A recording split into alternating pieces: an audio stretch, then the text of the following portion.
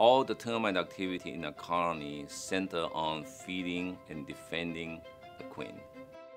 A worker termite will continue to feed the colony and continue to search for the food. We developed novaflumaron, the active ingredient in Sentricon, specifically for termites.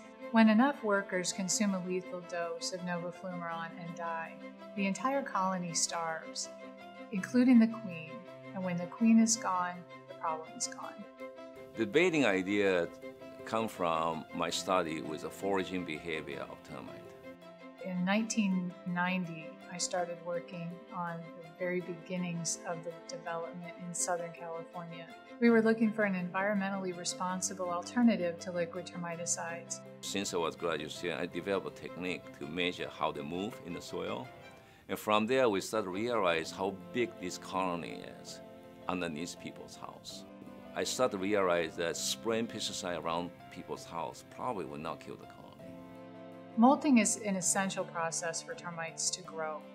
Termites have an exoskeleton, and in order to get bigger, they have to shed that exoskeleton. Novaflumaron interferes with that process, and when they can't molt, they die. And that's where the bait idea comes in. The bait was there instead of we forcing the pressure, this pesticide into the soil, we are actually asking termites to deliver the chemical to themselves. The way the bait works is that you put the bait for part of the worker to come feed on it.